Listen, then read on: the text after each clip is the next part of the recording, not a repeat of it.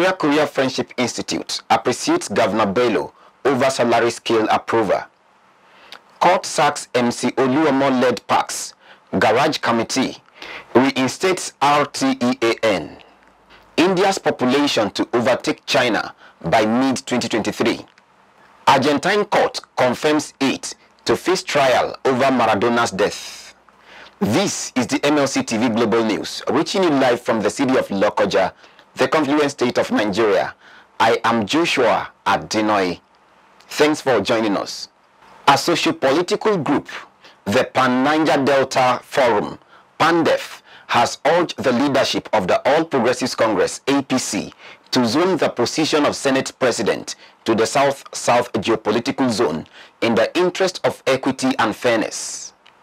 In a statement by the group's spokesman, Ken Robinson, PANDEF said it is only proper for the ruling party, which has a majority of senators-elect, to zone the highly converted position to the South-South zone.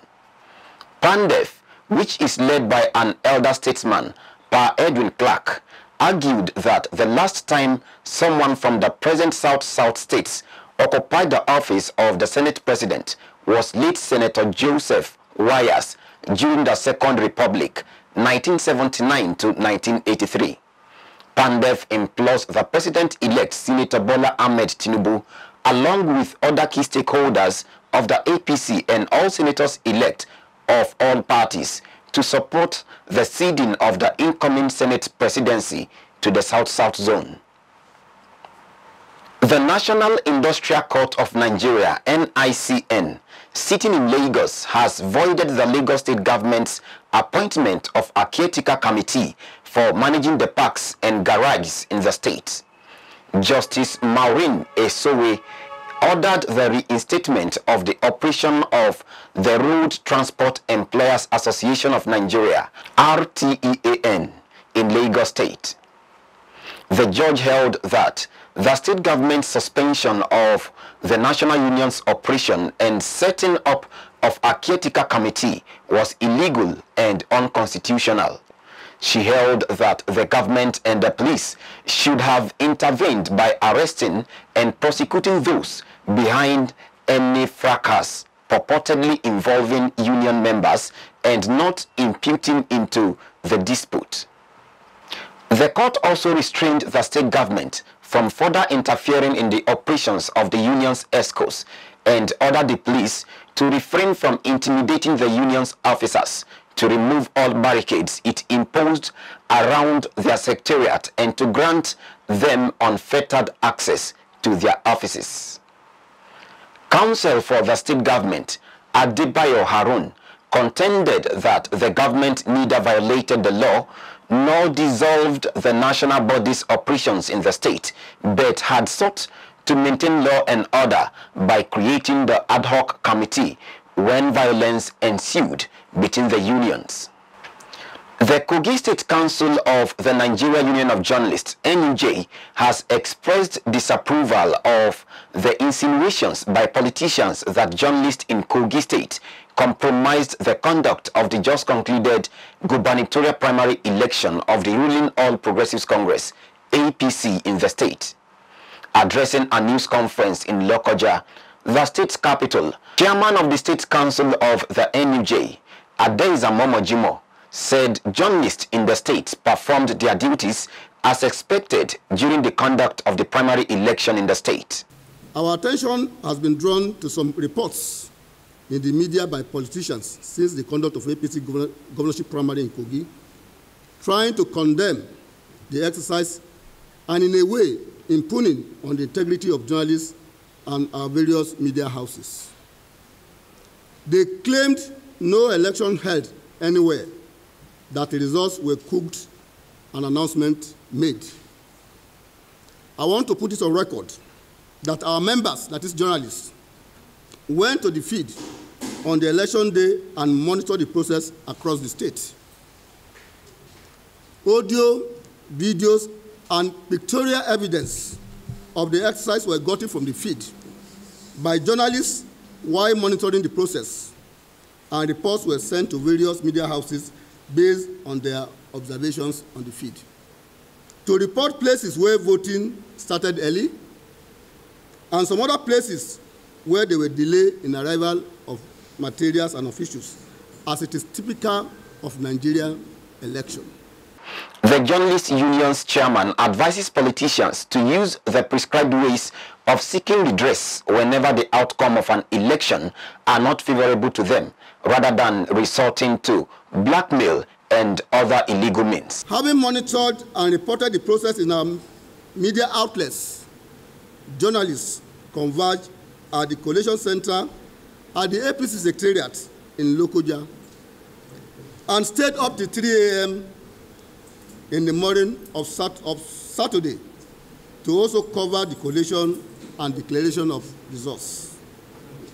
For any aggrieved politician to now assert that all these sacrifices done by journalists amounted to colluding to declare concocted results is not just far from the truth, but showing disrespect for journalists and their media organizations. For us at the Kogi NUJ, we stand by the reports of journalists as published in their media houses on the conduct of the election.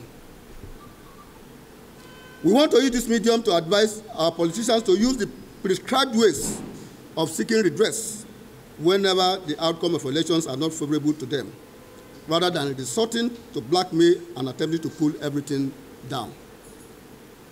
I wish to also use this opportunity to urge journalists in the state to continue to hold the ethical standards of the profession throughout the election season and beyond.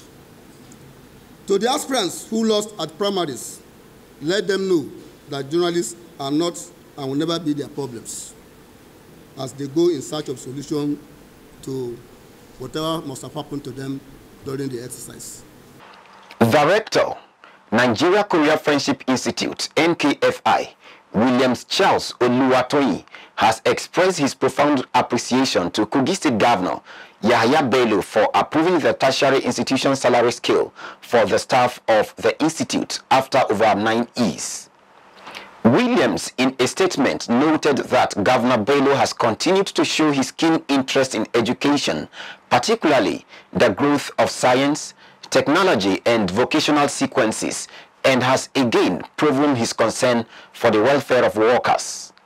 He explained that upon his assumption as the rector of the institute, he was bent on making impact, and one area of interest was the improvement of staff's welfare and the ratification of certain anomalies, one of which was that staff of the institute who were on secondment from their various ministries were placed on permanent employment as staff of the institute. Williams described the governor's gesture as unprecedented and prayed God to continue to strengthen him in all ramifications. The Kogi State Polytechnic, in collaboration with the Civipact consultancy firm, organized a 3-day workshop held at the Federal University Lokoja, Kogi State. The workshop, which was focused on commitment to redesigning, improving performance and productivity of staff within the Nigeria economy, had registry staff of the Polytechnic in attendance. The resource persons and principal consultant at the workshop, Professor Stephen Omodia Monday, advised participants to exhibit the knowledge gained at the training for improved productivity in their various offices. Our reporter, Richard Toluyemi, has the detail.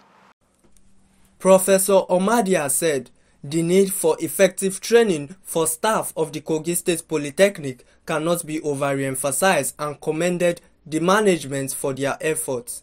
This feat is worth commending on the part of Kogi State Polytechnic.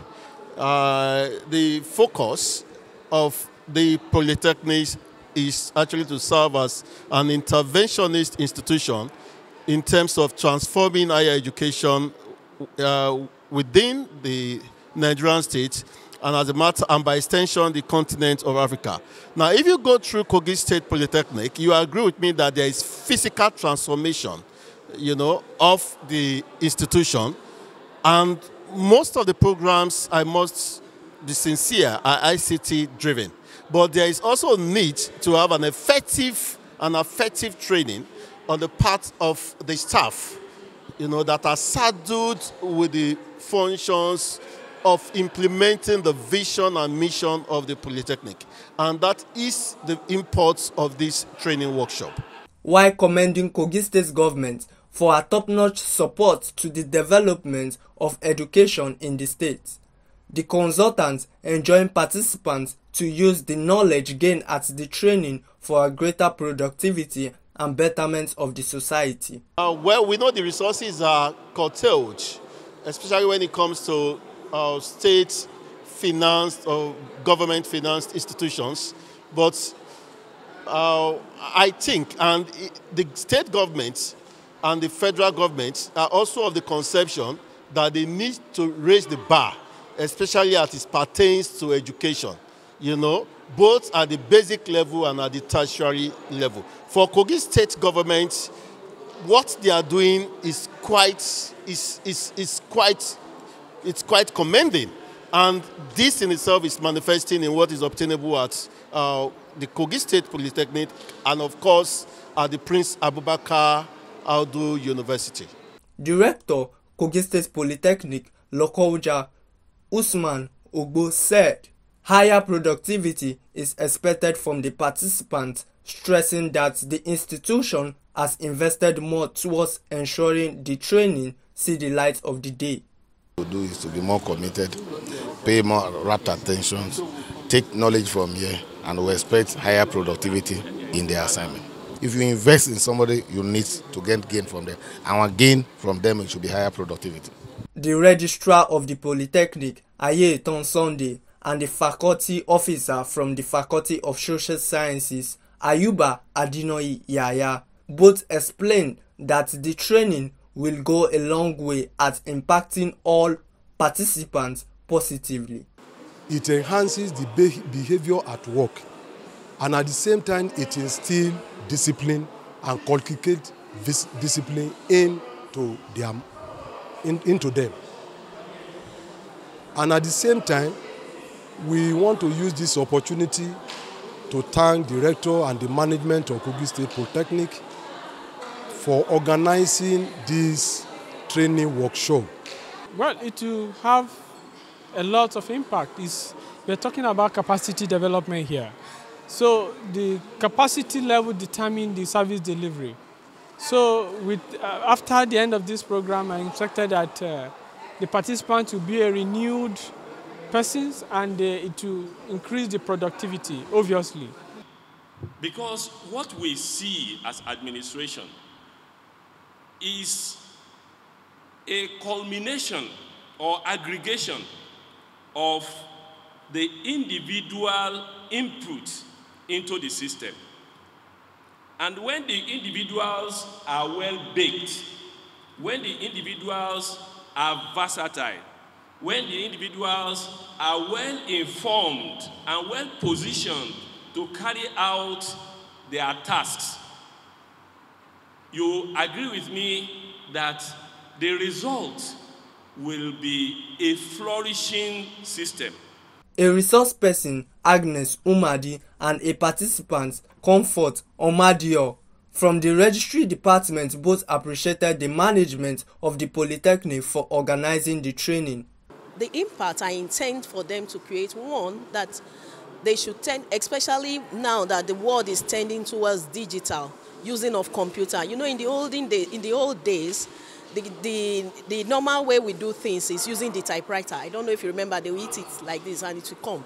But now we don't do all that anymore. We use the system, the computer system, where you type, you can save your work, you have disk, you have floppy disk.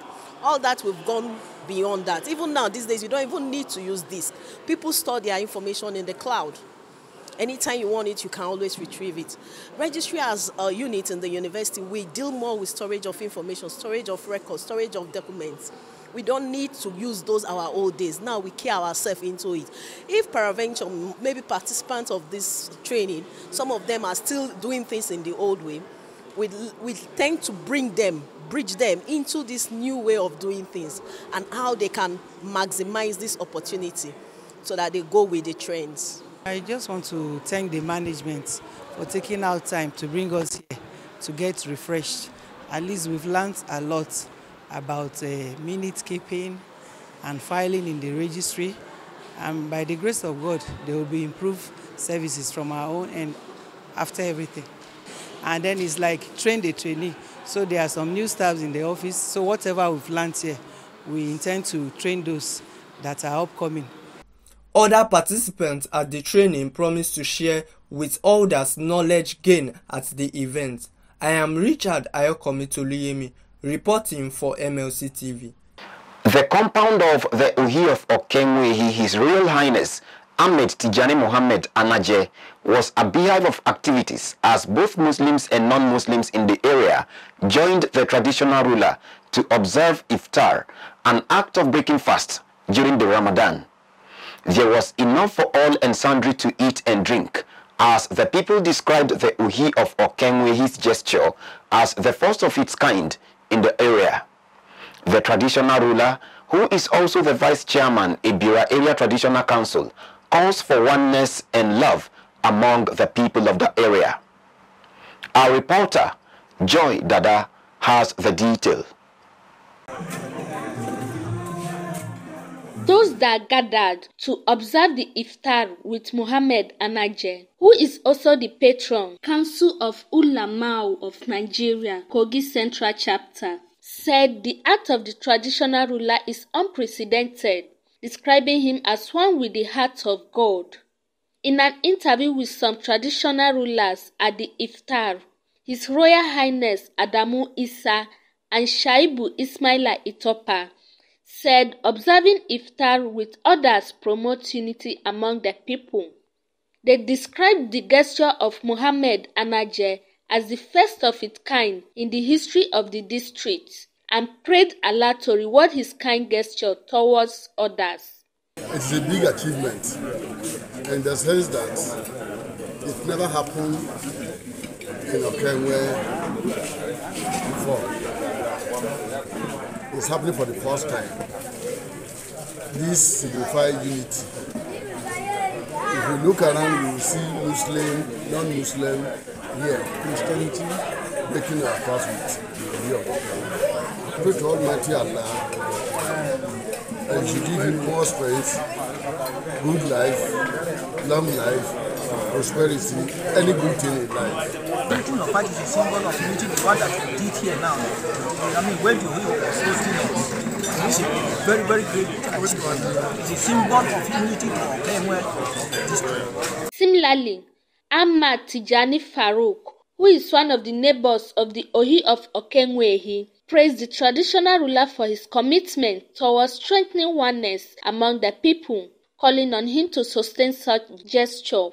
It's a way of showing the spirit of oneness in Islam, the spirit of unity, and the spirit of forgiveness that Islam portrays. The host, His Royal Highness, the Ohi of Okenwehi, Ahmed Tijani Mohammed Anaje, appreciated the people for honoring his invitation and prayed to Allah to continually strengthen him to impact the lives of others positively. I decided to gather all my people in my domain, both Christian and Muslim, and the traditional rulers, for them to join me and opening the mouth during the month of Ramadan.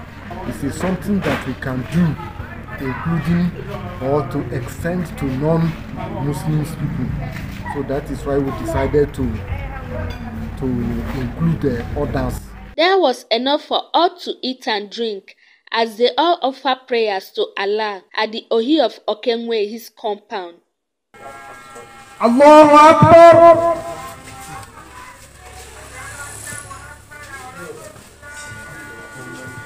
I am Joy Dada, reporting for MLC TV.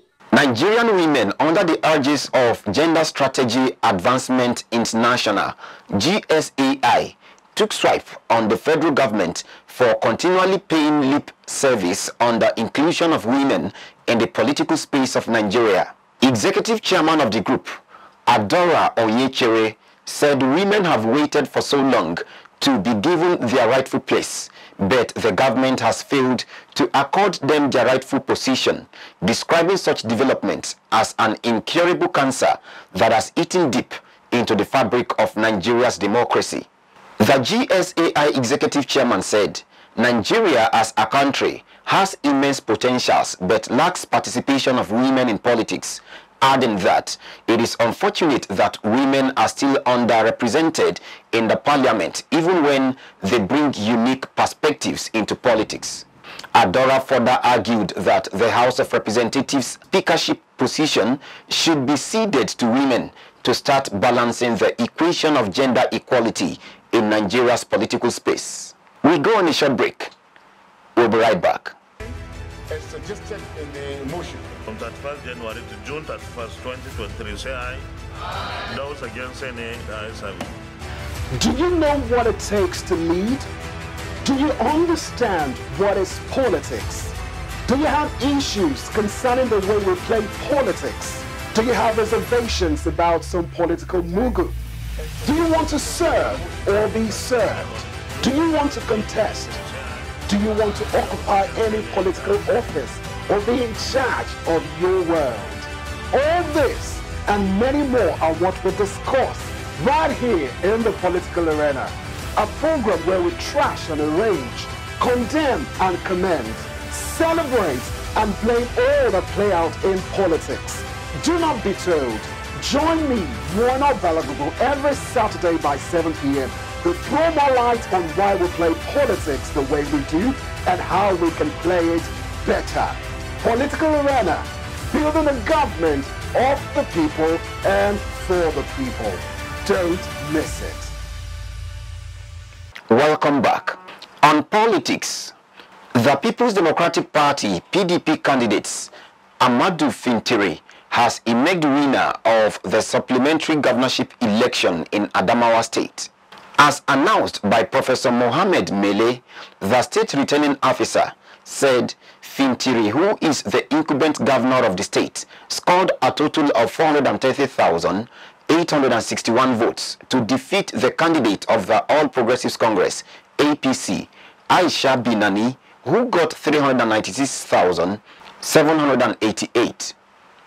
Following his victory, the presidential candidate of the PDP in the 2023 general elections, Atiku Abubakar, congratulated Fintiri on his re-election as the governor of the state. Atiku noted that the triumph of Governor Fintiri proves that good can overcome bad, describing it as a win for democracy. Recall that the INEC had on Sunday suspended collation for the supplementary governorship election in Adamawa State after the embattled resident electoral commissioner, Hudu Yunusa Ari, announced APC's Aisha as the winner of the Saturday supplementary election. Ari's declaration was contrary to the provision of the Electoral Act. On crime, the police have sanctioned officers seen in a viral video assaulting an unidentified man in Rivers State. The first public relations officer, CSP Olumuyiwa Adejobi, announced this on his Twitter handle. He noted that one of the officers, Adejo Siaka, got his rank reduced from inspector to sergeant, while another officer, Sergeant Ndiwa Kupegbari, who was also present at the scene, was severely reprimanded. Recall that in a viral video clip, a police officer, Siaka, holding his rifle, was seen beating a man with a cane and slapping him, while another officer, Kupegbari, was also filmed pushing a lady into a car. On the foreign scene, India is poised to overtake China as the world's most populous nation with almost 3 million more people than its neighbor by the middle of this year. A release by the United Nations Population Funds explained that India's population by mid-year 2023 is estimated at 1.4286 billion against 1.4257 billion for China of 2.9 million fewer. The information placed United States at a distant third with an estimated population of 340 million as of the end of June. In Africa, Khartoum's hospital have been thrown into chaos by explosions of violence between Sudan's two top generals. People have been unable to leave their home since Saturday as the two sides engaged in gun battle and bombarded each other with artillery and airstrikes. According to United Nations figures, more than 185 people have been killed and over 1,800 wounded since the fighting erupted. At the Ahmed Qasim Children's Hospital, medical staff were said to have evacuated all cases except the ones in the intensive care unit. They said supplies were running low, with doctors, nurses, patients and their relatives trapped inside for days as the Sudanese capital turned into a war zone. Joy Dada takes the entertainment segment from here.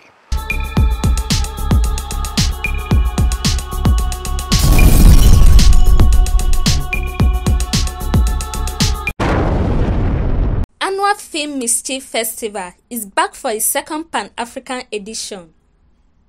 Simi's birthday, Adekule Gold makes special promises. Welcome to our entertainment world. I am Joy Dada. Following an impressive inaugural edition last year, the Festival for Independent Filmmakers has returned with an exciting 2023 lineup with 22 selections. Themed, Shoot the Culture. This year's edition intends to tell stories that reflect and celebrate Africa's uniqueness in an innovative and global way. FilmRats founder Chukwu Martin says the outfit is dedicated to promoting film education and documentation towards improving filmmaking in Africa. The official selections include documentaries and short films like The Imposter, Bese, Ogwola, The Broken Mask, Samaria, and My Mama Na Ashawo, among others. Still in Africa, a celebrated Nigerian singer, Adekule Gold, has reaffirmed his love for his wife, Simi, as she celebrates her 35th birthday. The singer took his wife to Marrakesh in Morocco to celebrate her birthday.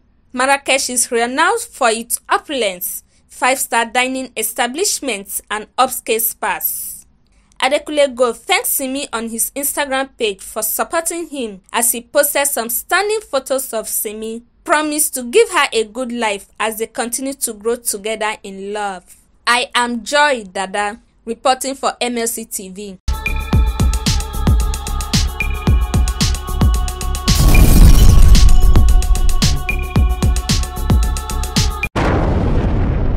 Thanks for the update, Joy.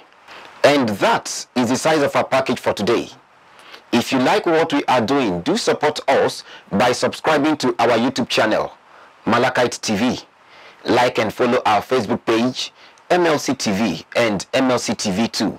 Instagram, MLC TV 2021. Twitter, MLC TV 1. For your event coverage, appearance on any of our programs, contributions, comments, advert placement, or sponsorship, please call or send SMS to any of our numbers displayed on your screen. Join Malachite TV online on weekends to watch our various programs. Saturday 7 p.m. Political Arena, Sunday 6 p.m. Women's World, and Monday 9 a.m. The Opinion. It's Malachite TV, reaching everywhere, informing everyone. Please continue to be a brother's keeper to build a happier and better society together. I am Joshua Adenoy. Thanks for watching.